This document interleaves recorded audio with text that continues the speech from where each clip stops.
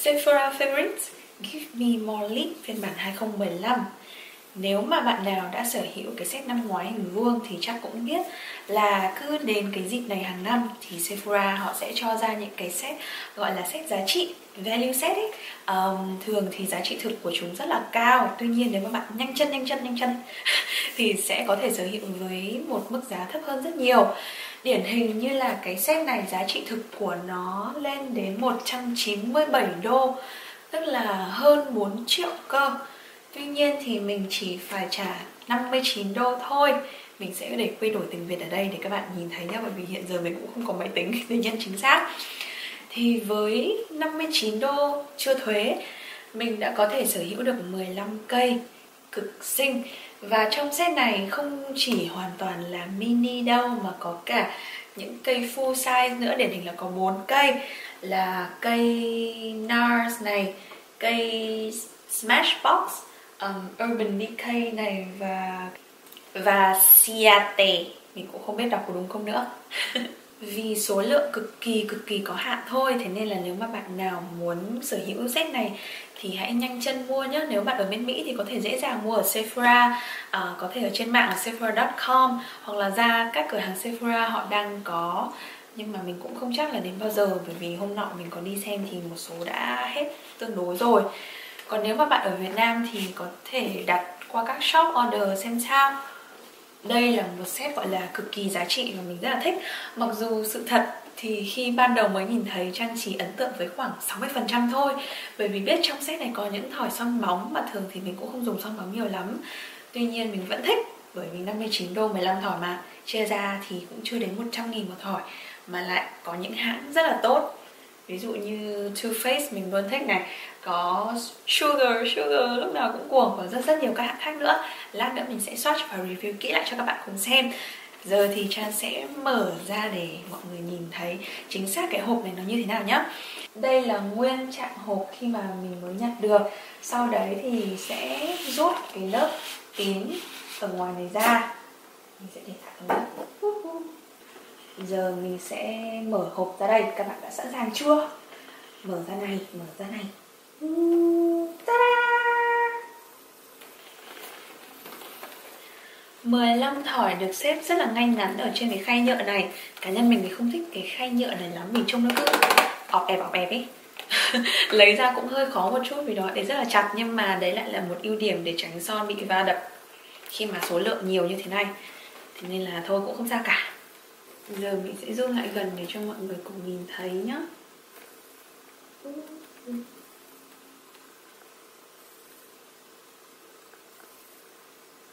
Bạn nào mà mua cả set nguyên như thế này thì sẽ nhận được chính xác như thế này luôn. Và giờ thì Trang sẽ đi ngay vào phần swatch, không để các bạn đợi lâu nữa. Mình sẽ swatch theo đúng thứ tự, từ đây sang đây và hai thỏi trên cùng. Bắt đầu luôn nha. Ta-da! Đầu tiên là Kat Von D màu Homegirl. Thỏi này Trang đã có rồi nhưng là màu đỏ đậm cơ, may mà không bị trùng nhỉ. Vì Kat Von D là nghệ sĩ xăm nổi tiếng nên các thiết kế của cô ấy không thể lẫn vào đâu được. Từ thỏi son cho tới bằng mắt đều mang những nét cá tính riêng biệt, rất cuốn hút. Nếu bạn nào cũng thích chất son lì như Trang thì sẽ thích mê thỏi này đấy. Son lên môi sẽ hơi khô một tí xíu, nên bạn nào môi hơi khô mà muốn dùng thì nhớ lót nhẹ một lớp dưỡng nhé. Màu bám tốt, son cũng không có mùi nồng, chỉ có điều lớp son của thỏi này lên không được đều cho lắm, chỗ đậm chỗ nhạt ý.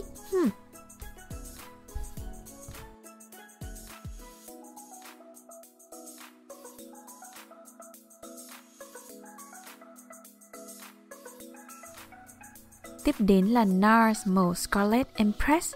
Thỏi này full size luôn này, bạch chưa? Đây là màu tím mận, tuy hơi già một chút xíu nhưng phải công nhận là quá xinh và rất hợp với mùa lạnh này. Chất son NARS thì khỏi phải bàn vì lúc nào cũng được đánh giá cao cực kỳ. Mềm, mịn và bám rất tốt, vỏ cầm chắc chắn, cực kỳ sướng tay. Lớp son lại vô cùng nhẹ, cảm giác như dùng son dưỡng có màu luôn ý.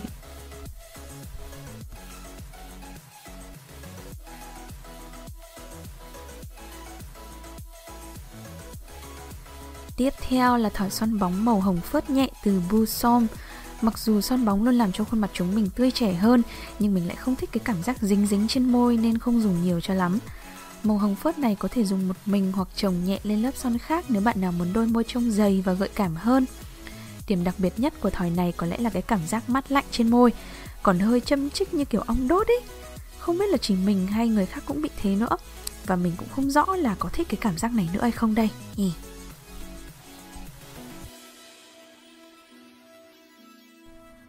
Lancome Lip Lover là một trong những thỏi son bóng mà mình thích nhất vì em ý không bị quá dính và nặng môi như các loại khác.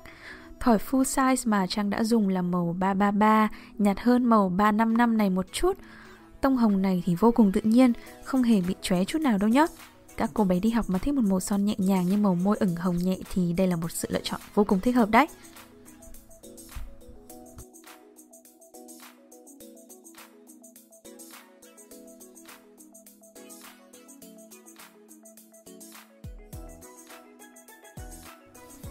Vì tiếng Pháp siêu khó đọc, thế nên là Trang chỉ toàn gọi là YSL thôi. Thỏi này thì hơi lỗ rồi vì mình đã có full size từ trước. Vậy xin phép mọi người, Trang sẽ dùng thỏi full size này để swatch nhé. Đây có lẽ là một trong những thỏi son tuyệt vời nhất của thời đại mất. Từ thiết kế vỏ tinh tế sang trọng này cho đến mùi thơm ngọt nhẹ đặc trưng của YSL. Chất son satin mềm mịn và màu đỏ chuẩn hợp với mọi tông da. Thật sự thì mình cũng không thể chê em ý ở điểm nào cả.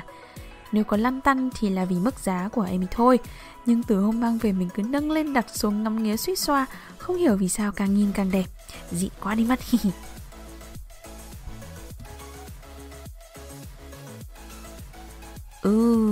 Đợi mãi từ đầu đến giờ mới thấy xuất hiện một bạn son lì. Chính là Smashbox màu hồng tím neon này đây. Màu này thì cực kỳ giống Candy Yum Yum của MAC và siêu kén da. Cá nhân mình mặc dù rất thích tông màu này nhưng lại không mấy khi dùng vì thường làm xỉn da hơn ý. Hay là để Halloween dùng nhỉ? Siêu chóe luôn. Chất son lì này của Smashbox khá thích vì không bị bột, tán dễ và cũng bám tốt nữa. Sau khi tẩy đi mình vẫn thấy một lớp màu nhẹ trên môi.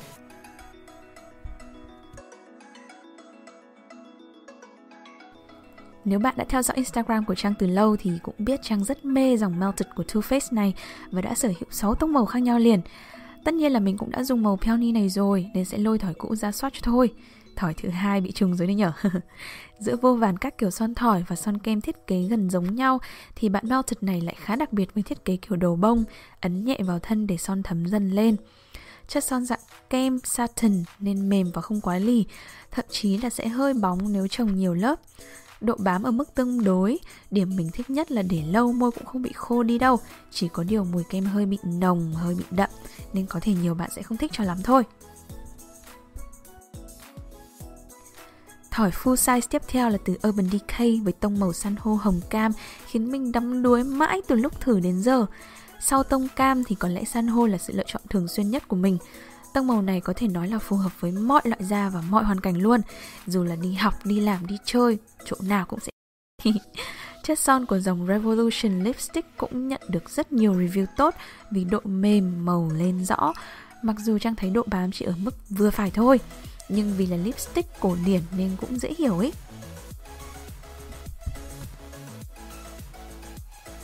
Fresh Sugar, thỏi son dưỡng yêu thích trong top 5 của Trang đây rồi. May quá vì mình chưa dùng màu tulip này nên sẽ tận dụng luôn.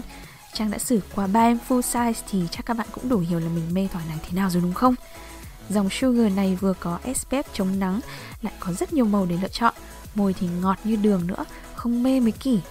Hôm nào mà mình quên uống nước hoặc trời quá hanh khô, chỉ cần thoa một lớp nhẹ thôi là thấy ngay sự khác biệt sau đó rồi.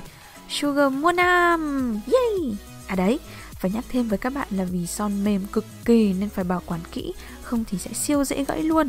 Tránh để chỗ nắng và nhiệt độ cao nhá. Béo béo bự bự chính là bạn Clinique màu hồng dâu siêu tự nhiên này đây. Em này thuộc dạng son màu dưỡng nhẹ cực kỳ nổi tiếng của Clinique luôn ấy. Thiết kế dạng sáp đơn giản nhưng lại rất chắc chắn. Vì là dòng dưỡng nên các bạn muốn màu lên rõ thì nhớ chồng nhiều lớp lên nhé. Màu này quá phù hợp với các cô bé học sinh này, rất nhẹ nhàng tươi trẻ mà lại giúp chúng mình giữ đôi môi mềm thật mềm nữa.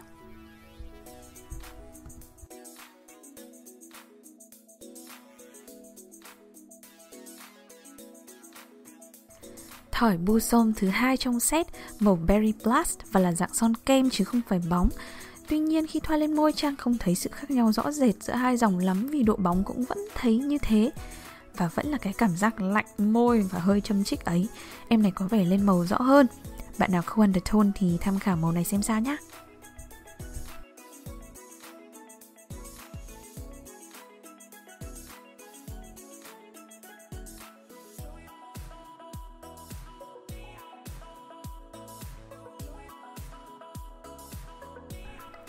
Một thỏi son bóng khác nữa từ nhà Tarte.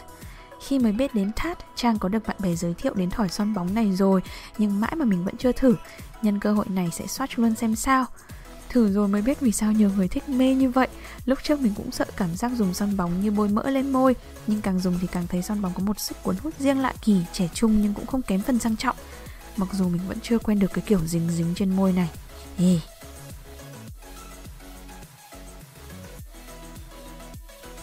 Màu nude duy nhất mà mình tìm kiếm đây rồi. Cảm ơn Laura Mercier với tông nude đất này nhé. Màu nude này phải nói là đỉnh của đỉnh, hợp đủ thể loại tông da luôn đây này. Không ấm mà cũng không lạnh quá. Tất nhiên Trang vẫn sẽ gợi ý các bạn kết hợp với make up mắt nữa để làm nổi bật màu son hơn nhé. Chất son mướt, mịn, giữ màu tương đối. Chắc chắn mình sẽ mua full size sau khi dùng hết thỏi này. Thích màu này quá đi thôi.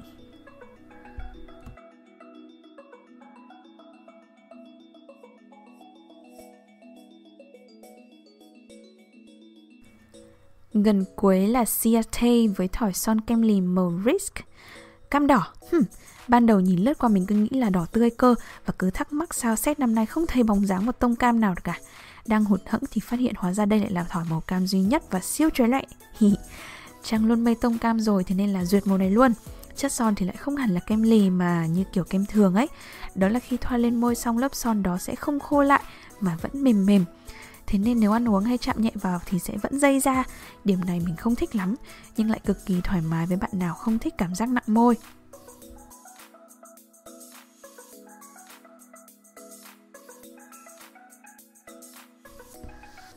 Và thỏi 15, thỏi cuối cùng, chính là Bite Beauty màu cognac, kiểu màu rượu à? Không biết đọc đúng không nữa. Đây là dòng son lì của Bite. Trang cũng đã tăm tia khá lâu rồi nhưng vẫn chưa nhích. Có lẽ là chưa bị thiết kế khuất phục hoàn toàn. Bite nổi tiếng với thành phần son tự nhiên, lành tính, không chứa các chất độc hại. Đặc biệt họ còn có một cửa hàng làm son tươi ở New York mà mãi Trang vẫn chưa ghé qua được cơ. Sau khi thử thỏi này thì mình đã quyết tâm phải dành dụm mua thêm mấy màu khác nữa, vì chất son phải nói là quá tuyệt vời. Lì nhưng lại rất mềm, cảm giác dễ chịu cực kỳ luôn ý. Son tán lên cũng đều đậm, không bị chỗ đậm chỗ nhạt nữa. Điểm mình ấn tượng nhất có lẽ là kiểu son có mùi thanh nhẹ, rất là thơm. Ok, vậy là đã xong phần swatch rồi. Các bạn hãy comment ở dưới suy nghĩ và cảm nhận của bạn về set này, cũng như là những thỏi mà Trang đã swatch nhé. Yêu ghét gì thì cũng comment ở dưới. Nếu bạn nào muốn mua thì nhớ nhanh chân lên nhé. Cảm ơn các bạn đã theo dõi video này, và mình sẽ hẹn gặp các bạn trong thời gian tới sớm thôi. Bye bye.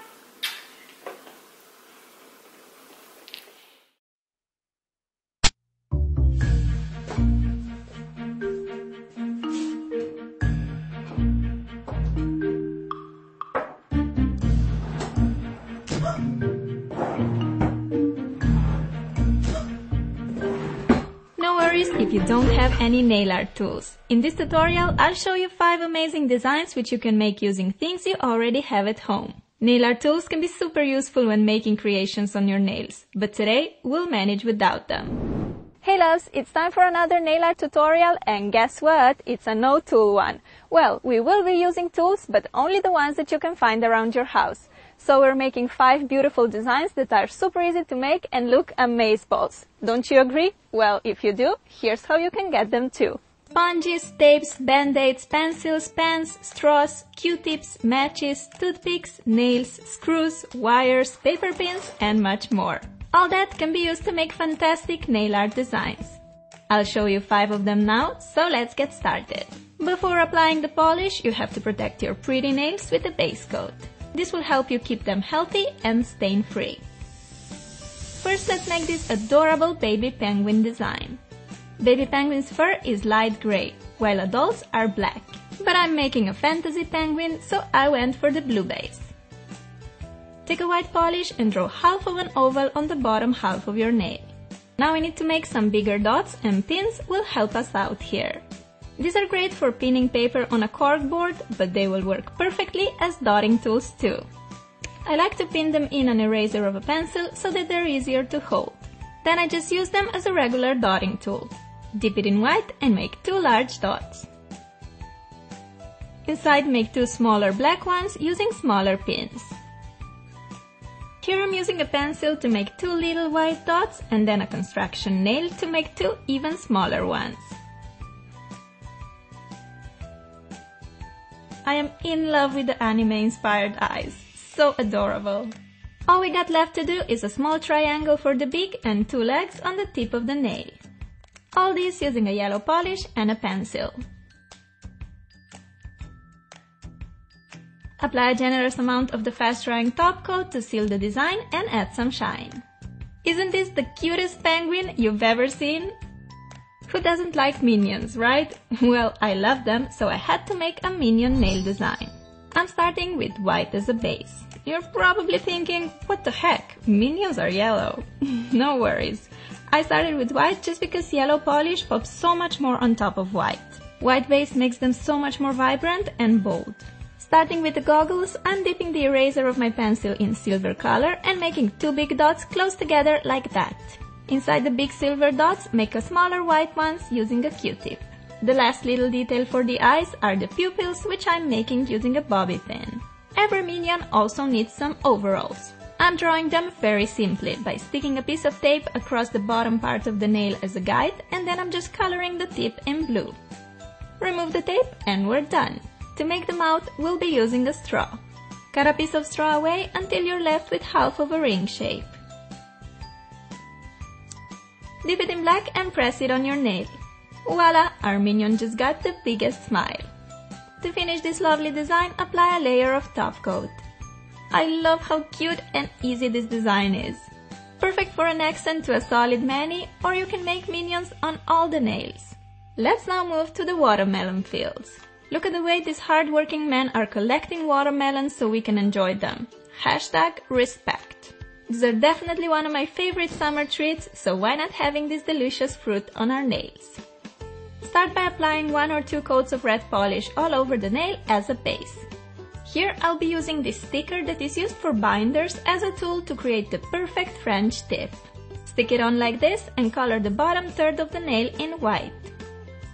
Remove the sticker and wait until the white polish is completely dry. Place the sticker a bit lower now and color the tip in green.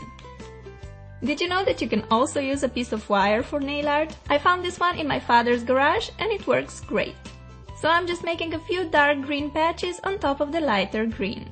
With a toothpick dipped in black, I'm drawing some watermelon seeds. I don't like my watermelon to have too much seeds, so I'm just making a row of them. The only thing left to do is applying a top coat and we're finished. On my right hand, I'll show you how to incorporate this lovely watermelon design into an easy and pretty mix and match mani. I painted my nail in red except for the thumb and middle finger, which I colored green. On the ring finger we're making a watermelon in the same way as before, just that here I'm using a band-aid to make a French tip. As you can see, it works just as great as the binder stickers. This way you can create white French tips or maybe go for colored ones. Such an easy and quick way to get a fun manicure. On the middle finger I'm drawing some random dark green lines, just as the ones watermelons have. These don't have to be perfect, in fact, they should not be perfect. Using a paper clip and dotting motion, I'm drawing some curved lines along the nail. I did the same design on my thumb. Lastly, with the black, give your watermelon a few seeds. On the pointer and the pinky, I'm making a small dot just to kind of bring together all the designs into a nice, fun watermelon mix and match nail art. These nails look so summery and delicious, don't they? I absolutely love nail art designs that include blue skies and white fluffy clouds. Here's a cute variation that we're making today. Start by applying a medium blue polish as a base. Time to prove that matches can work as a great dotting tool too. Just dip one in white and make a group of dots close together until you get a cloud shape. make several clouds to fill all the empty spaces on your nail, but make sure they're big enough because we still have to draw their pretty faces on.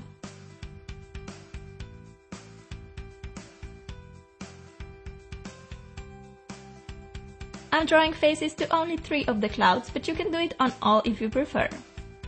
With a construction nail, make a pair of eyes. For the mouth, I'm using a straw just like I did for the minion. I really love using straw for such curved lines.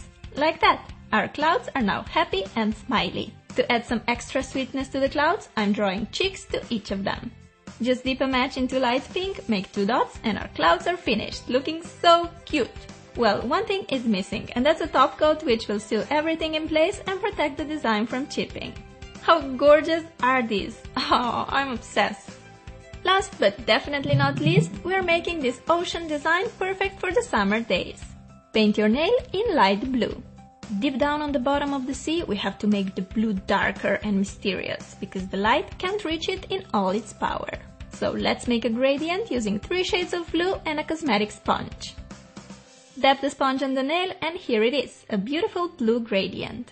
Clean the skin around your nail with a Q-tip soaked in acetone. Our ocean is now ready to be decorated with sand, fish, corals and all that cool stuff. In the corner I'm making a little golden patch for the sand. For the fish we first need to make a big dot. An awesome tool for this is a wooden dowel pin. I moved recently and I got so many of these when purchased furniture. So dip it in white and press on the nail to form a perfect dot. For the tail I'm using a toothpick and simply drawing a triangle with it.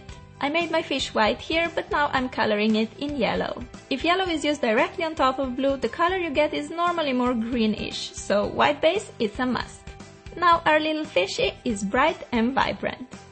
Add some oxygen bubbles using white polish and piece of wire. For the eyes, dip the toothpick in black and make a simple dot. To fill in the empty part of the nail, you can draw more fish or a coral like me. For this, I'll be using an old pen that stopped working.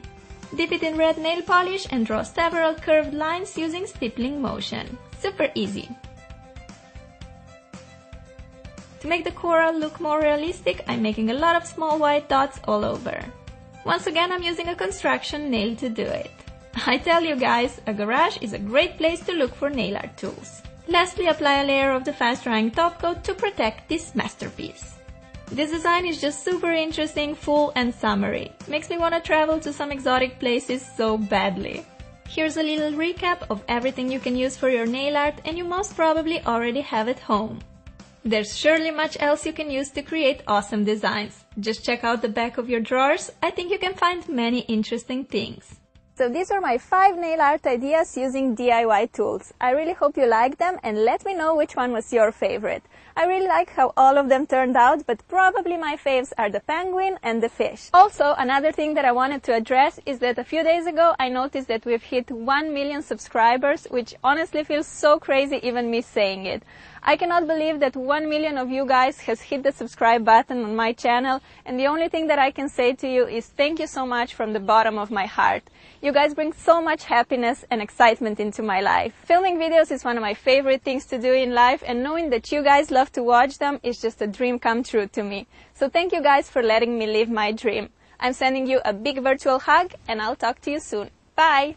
Try to find alternative uses for things. All you have to do is be creative, curious, and most importantly, have fun with it.